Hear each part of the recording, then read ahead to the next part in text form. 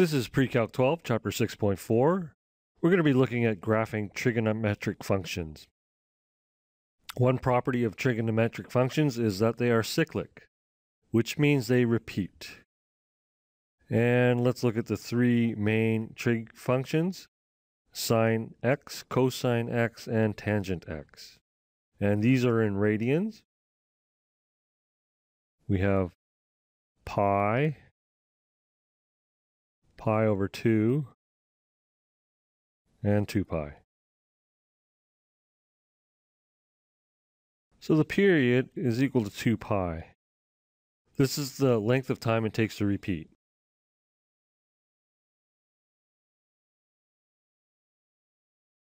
And if we look at cosine, we see that the period is also 2 pi. If we look at tangent, this vertical line is a vertical asymptote. And it's an NPV, so it's not in the domain. And it's also noted as a graphing error because tangent is not continuous, so it goes to positive infinity and then starts at negative infinity and continues on. We'll notice that the period of tangent is shorter. The period is equal to pi. Now, why do we have a vertical asymptote for tangent? You should recall that tangent theta, or x, is y over x, or sine theta over cos theta. So the NPVs occur when cosine theta equals 0. Now let's look at the inverse trig functions. And again, these are in radians. So we have inverse sine x. It's also known as arc sine x. And we have inverse cos x and inverse tan x. Now remember, for inverse functions, we swap the domain and range. So the domain for inverse sine is -1 to 1. So we have -1 to 1. And remember, that's the range of sine. The domain for sine is all reals. However, we need inverse sine to be a function, so we have to limit our domain of sine in order to get a function. And we limit that from -pi over 2 to pi over 2. So we have -pi over 2 to pi over 2. And we have to limit that because if we continue the curve, now it becomes a relation. The other thing to note is that normally we want the principal angle.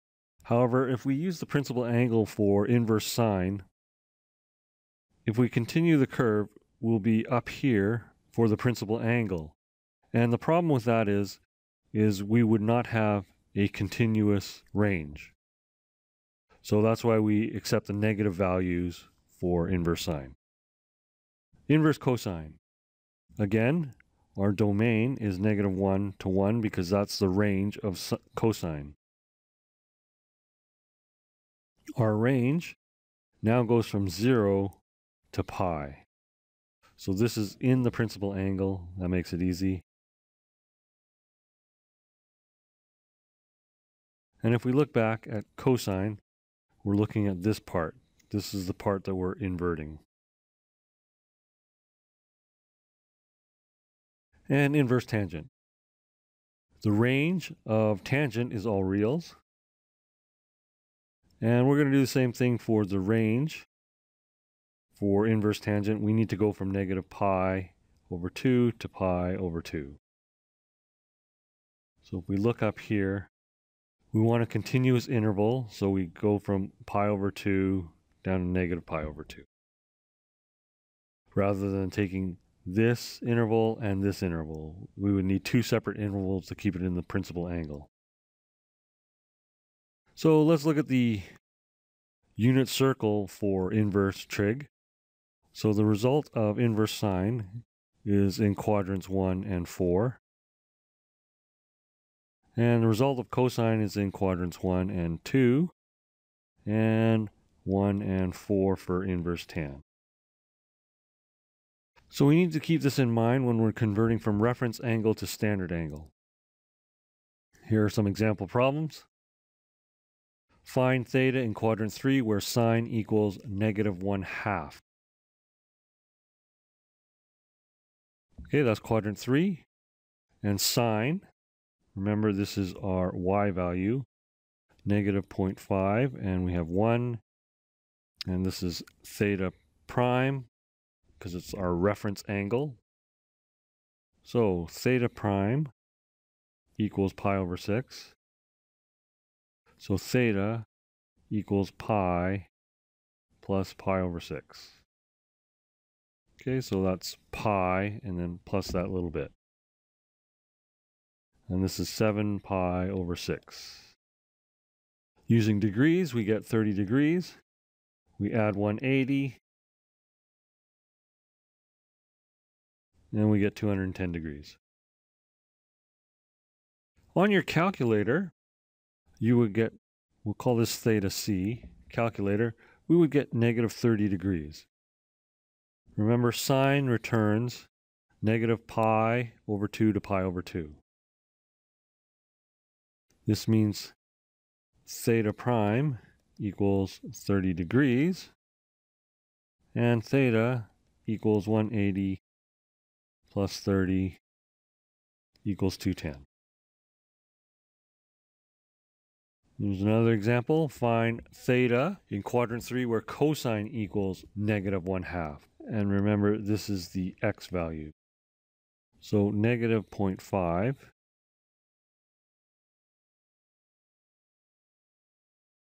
and this is 1. And this is theta prime. So theta prime equals pi over 3. So theta equals pi plus pi over 3, and that equals 4 pi over 3. In degrees, we have 60 degrees, 180 plus 60, and that's 240 degrees. On our calculator, theta c equals 120 degrees, and theta prime equals 60, and theta equals 180 plus 60, and that's 240 again.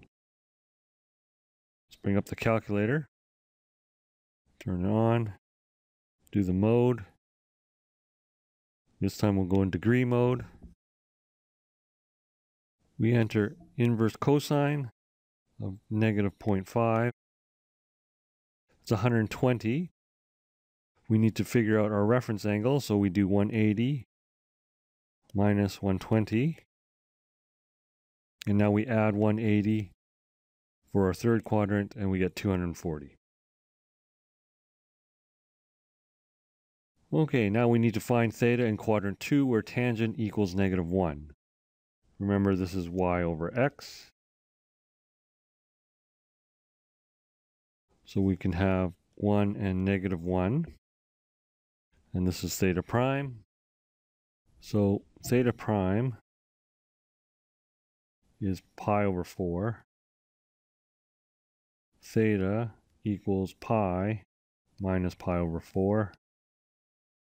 And we get 3 pi over 4. In degrees, we have 45. We have 180 minus 45. And we have 135 degrees. On our calculator, theta c equals -45 degrees. So that implies that theta prime is 45 degrees. Equals 180 minus 45. And that's 135 degrees again. And to help you convert reference angle to standard angle and back, here are the formulas using radians. And that completes this lesson.